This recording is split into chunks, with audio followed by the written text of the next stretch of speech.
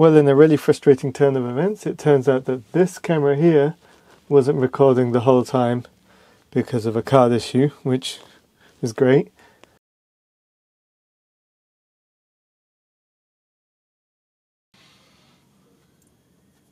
So today I am going to be rebuilding this Headshok Damper. This is a unit from a Fatty, I believe, and it's a 70mm version, and yeah, I'm just going to get through it. And if you see anything that I'm doing here that you have any questions about, let me know, and hopefully I can provide some more insight or go into things in more details. So I've already stripped everything down, taken off all of the O-rings, and now I'm basically just going to be reassembling, putting in new oil and putting it all back together. First part I'm going to work on is the top section of the shaft, putting everything back onto here, putting on the top cap for the damper body and all of the associated internals before placing on the lower section and doing all of that on.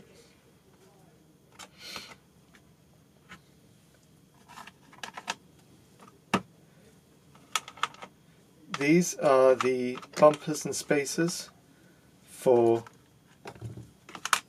the top section, and although they look like O-rings, they're really just bumpers. So if they're in good condition, you don't need to change them. They're not holding any oil or anything like that. So I'm just going to be reusing those from the original ones. But what obviously I do need to replace is the seals and O-rings on the actual sliding component that moves up and down in this shaft. So I have this set that was sent to me by Rockfu from Improved Part, and these ones are new versions of the V-groove seals. They're nice and soft and supple. I've used them before. So we are going to be putting two in this top section.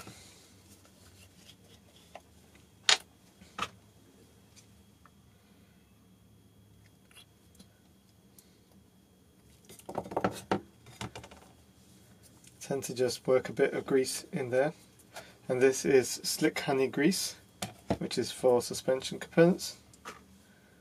There's other products available, I just happen to like this one.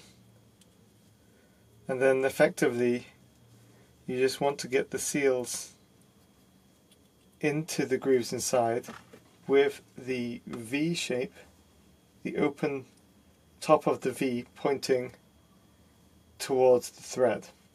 As this, when it threads onto the cylinder, onto the damper body, you want the opening of the V to point towards where the oil is, because when the oil pressure presses against this, it expands and stops it from getting out.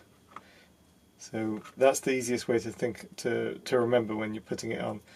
Just think about which side is the oil on, and you want the oil to be on the side that's open.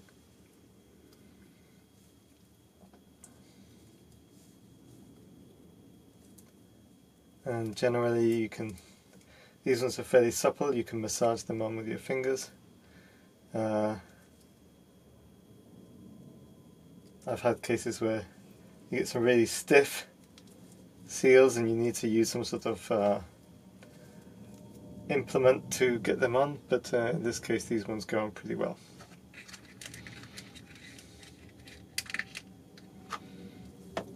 and then I'm taking one of the seals that go on the top. The measurements for all of these are generally available within some manuals, and also you can just compare them when you get the seal kits to what comes off. So I always keep the old ones just in case for reference, in case I find something that doesn't seem to make sense. Okay, let's put the components onto this part here. So first goes a damper, or bumper.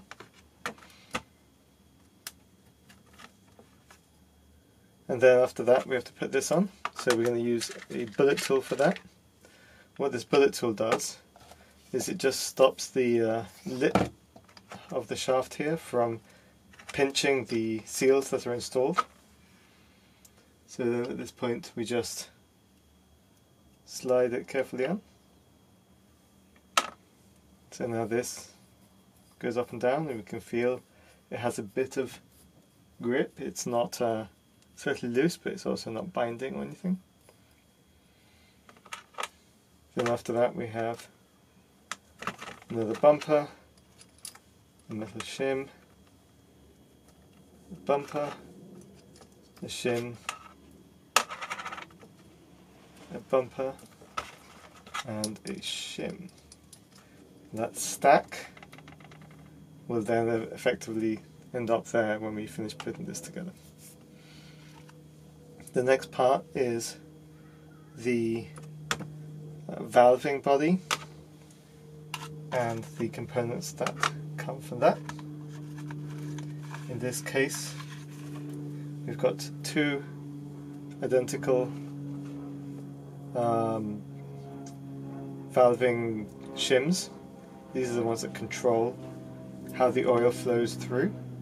In some cases you might have one that's bigger, one that's smaller, so just bear that in mind when you take it off. Check and see what order they come off in, don't put them the wrong way around. And then for this we're going to need a seal that sits over the top, and we also need a O-ring that goes inside. Let me just take one of those out.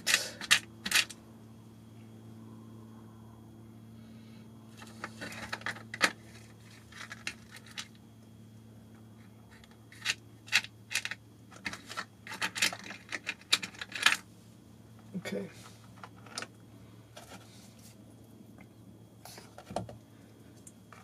So let's get this O-ring in here. This one is to seal the shaft for the lockout, and on this I'm going to use a pick. I'm just using the pick very carefully to get the seal into place without scratching anything. And here I'm just using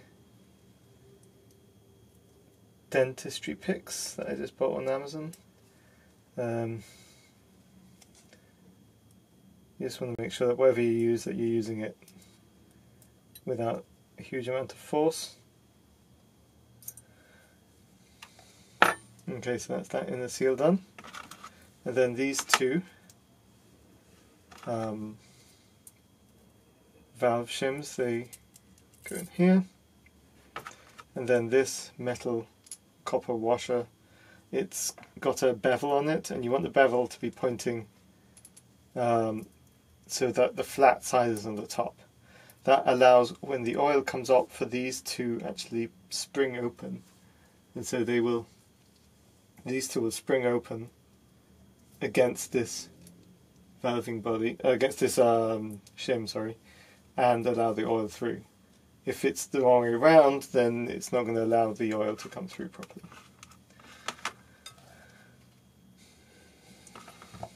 So then we have, this is just mostly to retain those, and a seat for the top section to clamp against.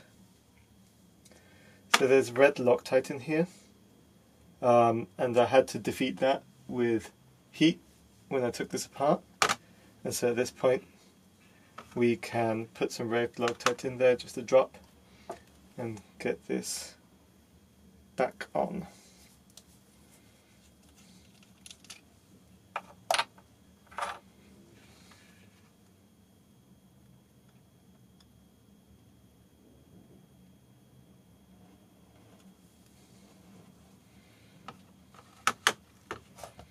I'm actually going to wipe some of that away, it's maybe a bit too much.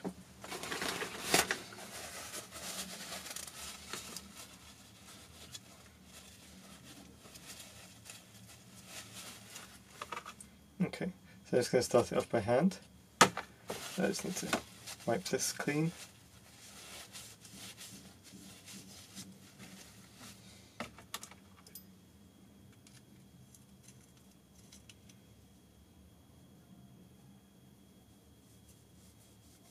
Then I can tighten it up. I can actually tighten it up with these two.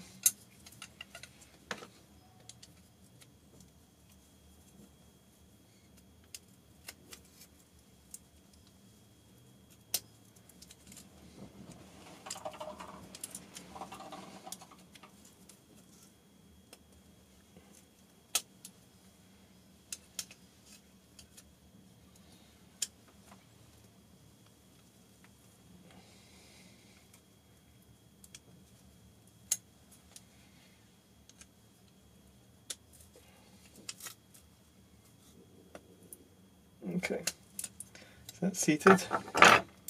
So this is the, and then you can press these down. This is the top part, now ready to go back on there.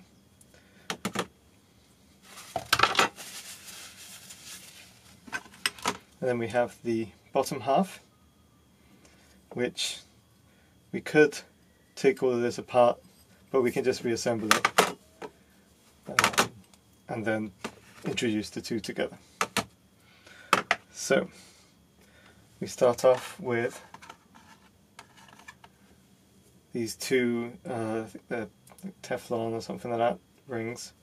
Can't remember what plastic they're from, but these both sit here and they allow the spring perch to ride on. This is the bottom spring perch, and I've inspected it, it looks fine. There's no reason to change it. Again, the spring, it's like new, doesn't even have any paint coming off it. It doesn't have paint coming off it, but this one looks great, so it's going back on. Then there's the upper spring perch. Then there is a ring that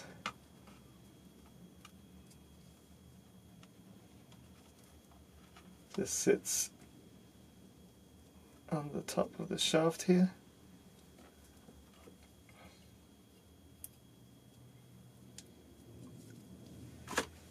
And there's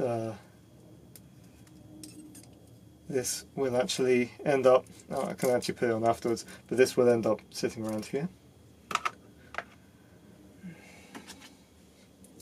And here's the bottom part that goes on the bottom seal of the oil section. And I'm going to put again the V-groove seals on there.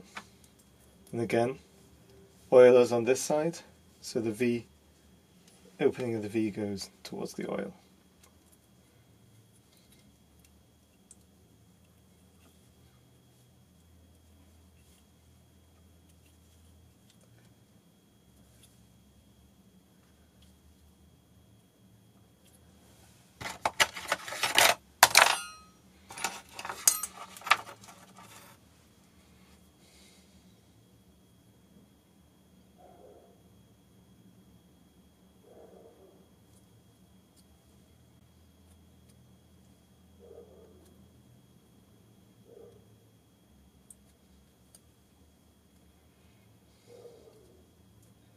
And being careful when I use the picks here to use the flat side of the pick. I'm not using the pointy side. I don't want to penetrate the seal or anything. I'm just using it as to push.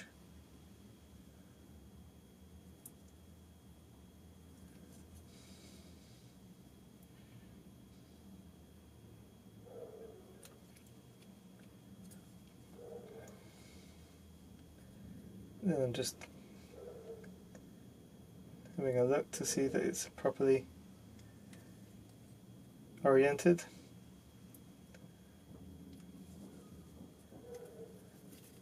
I tend to like to give it a spin around with a flat edge just to make sure it's seated inside. And the second one. Sorry about the grotty plaster on my thumb. I was drilling, actually I was screwing in I was running in a bolt on something and it went through the other side and decided to cut a nice little disc out of my thumb, which was annoying. But it kind of hurts with suspension fluid, brake clean and grease, so gotta keep it plastered. Okay.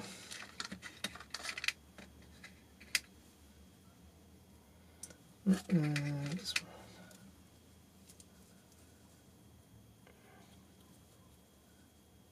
It also makes it a bit harder to work on things when you haven't really got much use of your thumb. There we go. Okay, so at this point in time, I'm actually putting it on backwards, and so I don't actually have to worry about the bullet tool on this side. Oh, I do need to put the other seal on.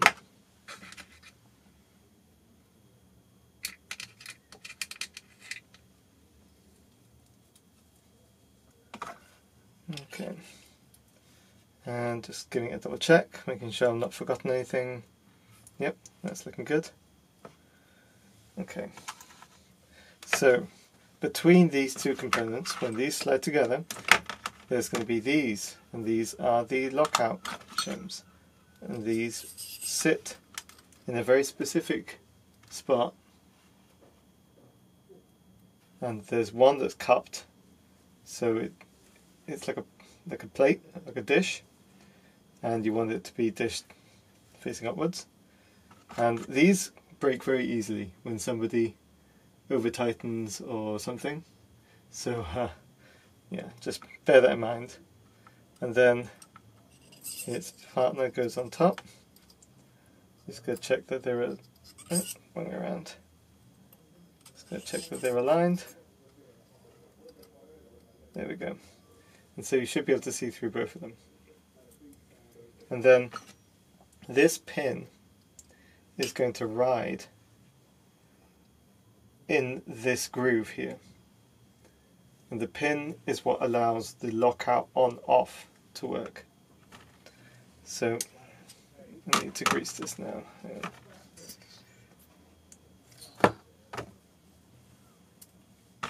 This has already kind of got plenty of grease, so I just need to introduce the two to each other.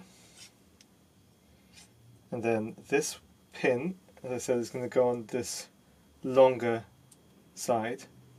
You just need to make sure that they're all perfectly seated before you put them together. And then you have lockout, you have... So now those two components are working correctly. But it needs to have this in here. So this comes apart. You could also take this bottom section out, but there's not really much need for it with this setup. There is other setups.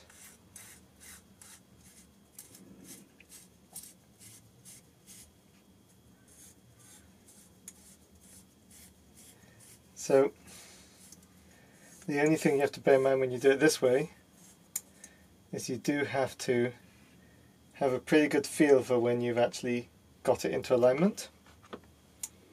So if you're worried about that, then you maybe want to take off the bottom pin.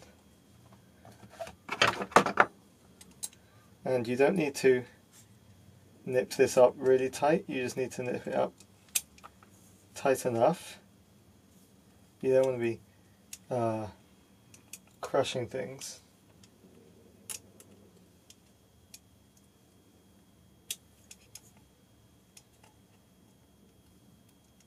Okay.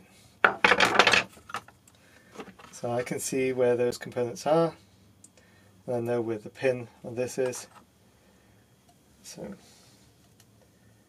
again, I get it aligned, and then the pin. I actually can sometimes use the castellation on here to align. Oh, and I forgot something. Look at that. I forgot this O-ring here.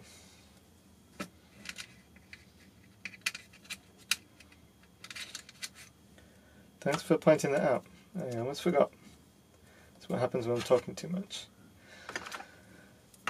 And this fell off because it got stuck on.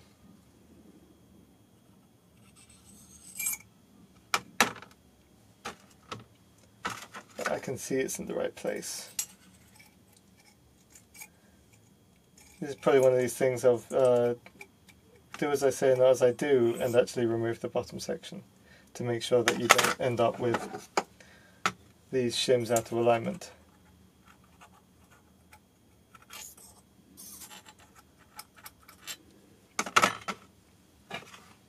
Anyways, now we have all of the seals in place. I can see that it's aligned down there, so we're bringing them together. Okay, and I can feel where it's looking on and off.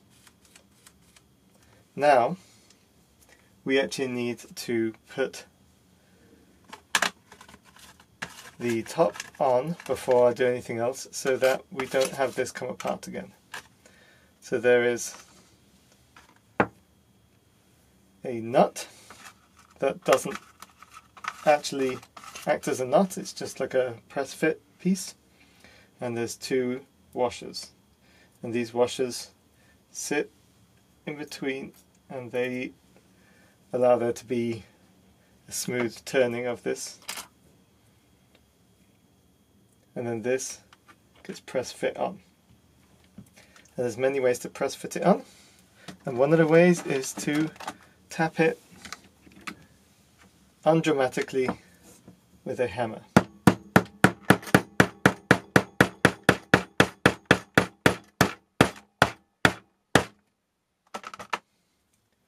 And you just want to make sure there's still some play there. You want to make sure that there isn't any play.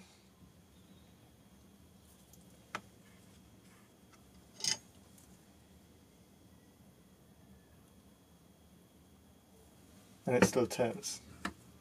And this turns nicely, and there isn't any play. Okay. So now, at this point in time, we are ready to put some oil in. The last part we need is this little screw. And I just want to check and see if there's a seal on here, because I thought I checked it before. Yeah. So I've got a screw with a new seal on it, which goes on here. This is a bleed screw.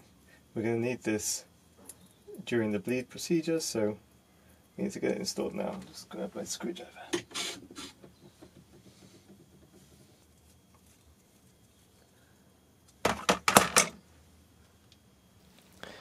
Well, in a really frustrating turn of events, it turns out that this camera here wasn't recording the whole time because of a card issue, which is great. And because of the way I had it set up, it wasn't alerting me. So yeah, I might have missed out on a couple of things. I was reviewing the footage, and some of the stuff you can't really see very well from this camera here. For example, when I was putting on this nut, I was effectively just hammering it down until it's seated at the right depth where there's no play. I'm going to have to rebuild something else later on, so I'll just film it again. It's just a bit of a hassle to take it all apart, take off all the seals and everything just to fill in a couple of gaps. But yes, frustrating. Anyways, so I'm actually having to reshoot this because camera issues. So if you see that I'm wearing a different colour sweater, that's why. Anyways, finished the putting it back together as I had before, and I am just going to go through the bleed procedure as before. So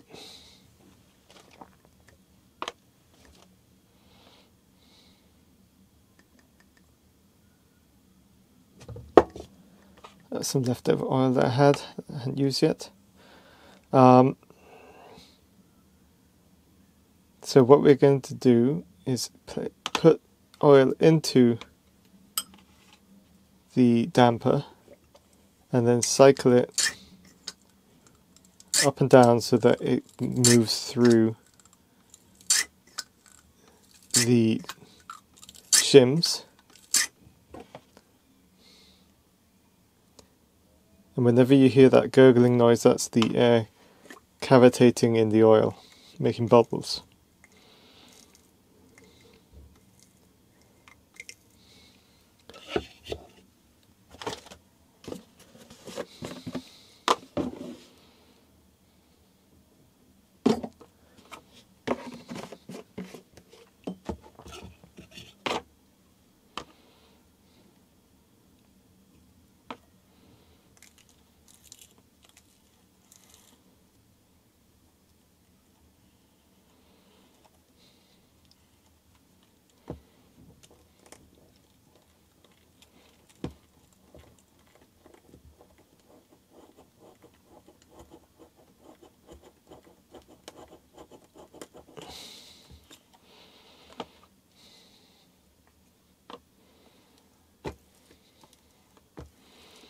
So I'm just making sure to work it through its extension.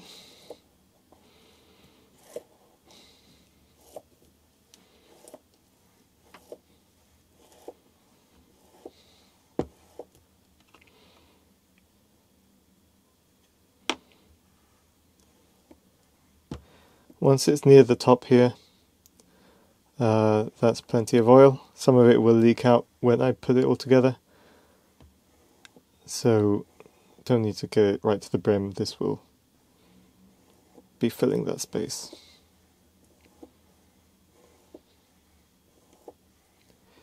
At this point, I will leave it sitting here on the stand for any bubbles to rise up, and I'll come back to that shortly.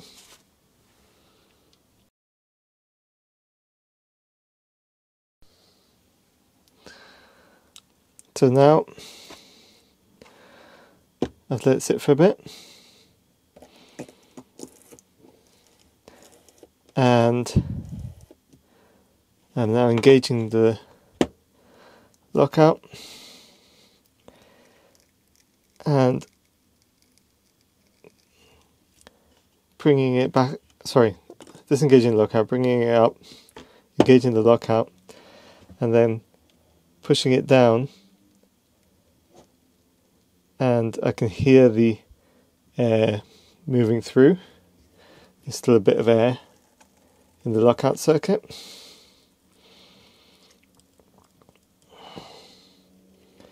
So by doing this, you're basically working out those last bits of air from the lockout side of things.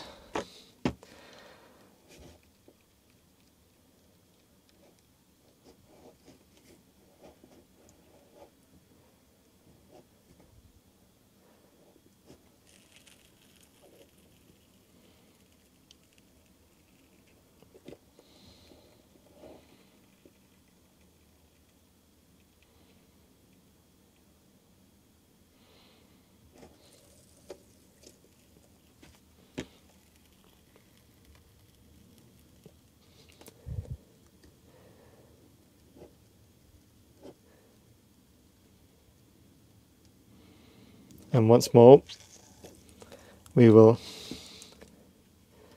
leave it to sit.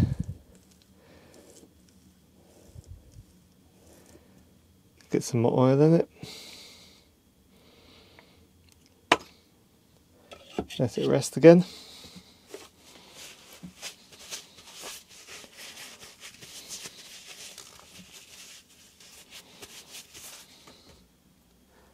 It's amazing how much my camera ends up covered in oil after doing this and trying to record it.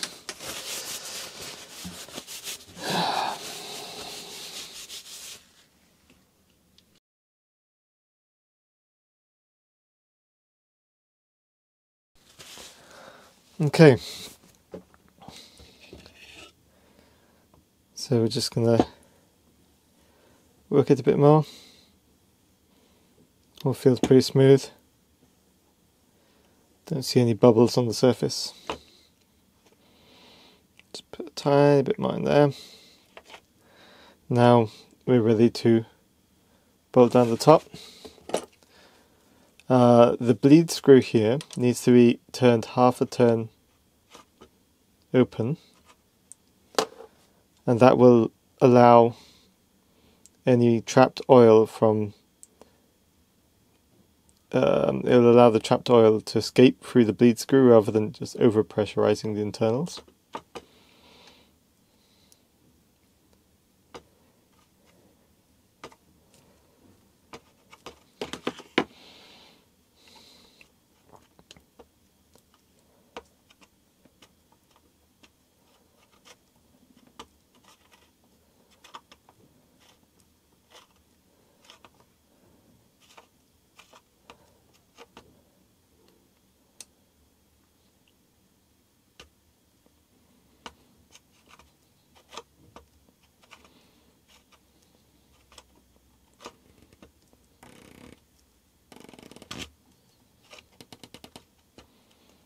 Okay.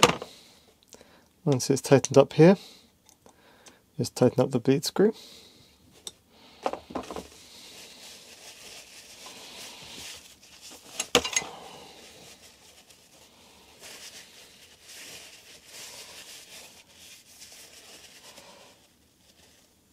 It's all feeling nice and smooth.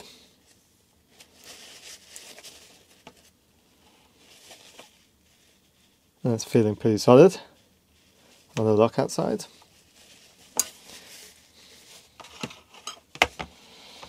We have the seals on the piston. Put a bit of grease on these. And we have the air cylinder. Just going to pop a bit of the remaining oil down into the cylinder. Doesn't need much.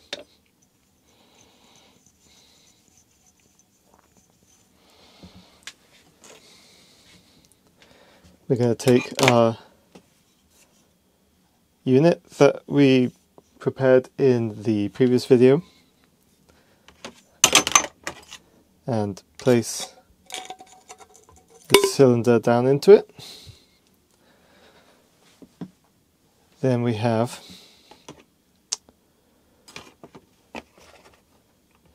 this nylon spacer ring. This goes onto the bottom there. This piston just slides into here. There is some that are threaded. This is not one of them. This is one that just slides on. And then we just take this and insert it into the air cylinder. I have the valve, the Presta valve, Schrader valve at the bottom loose, so it'll let any air through. Otherwise that's hard to get in. Now we take our castle tool and we start to thread this guy in here.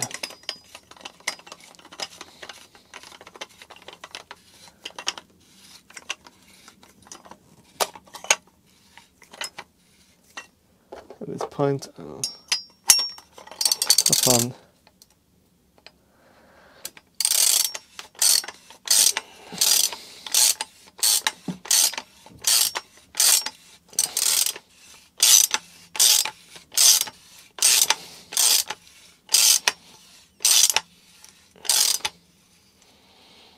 Okay.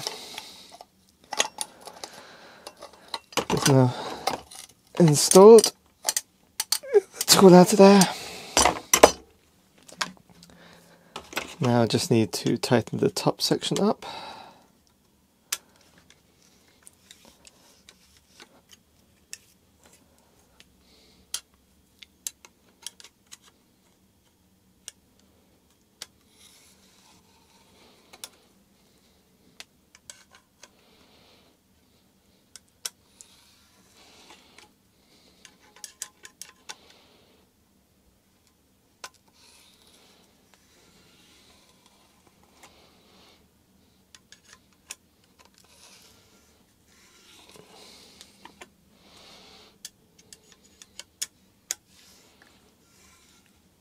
Okay. And then we're going to tighten up the Schrader valve core, so it's well seated.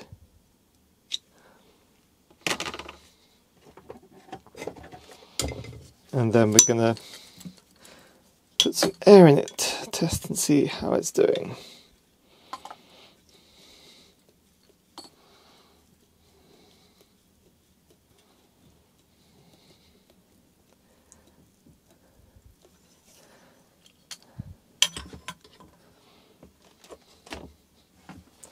I'm going to pump it up to probably about 80 psi,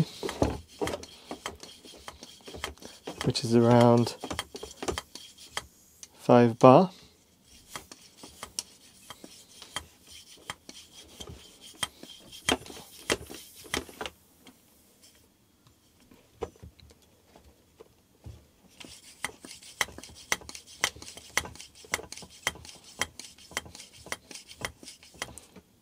Okay.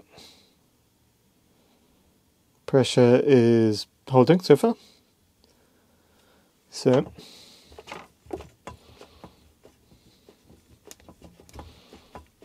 we will undo this and let's take a look, see how it feels.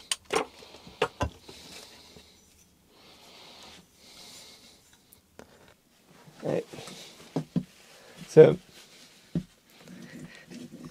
has a good air spring, and then I lock it out and it won't move. So I'd say that's feeling good.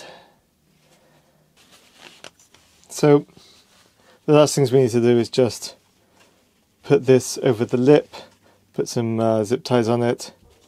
I'll just make sure we've got plenty of grease around there. And then it's ready to install on the bike. I'm going to leave it off for now. I'm going to leave it apart just to make sure everything's okay over the next few days. Make sure there isn't some slow leak happening. And then I will go ahead and do that. But that is basically it. I'm going to be doing some more damper rebuilds because there isn't really much footage about them. And there's a lot of different considerations for some of the variants. So as I mentioned, there's like 2 types of bleeds on most of these, but there's a few other variations and some differences in how you take them apart as well. I'm also going to be doing a Moto FR, which I have here, which is just waiting for me to film. And I already did a bit of work on it just to actually get it going because it was so rusty. And I have a lefty DLR that I'm also about to film, and I've got some new parts to show off, new tools, which I got sent from Improved Part. Yeah, so that's all coming, and appreciate the patience, and sometimes it takes me a long time to get around to doing these things when life gets in the way and work. But anyways, thanks for watching, and see you in the next one.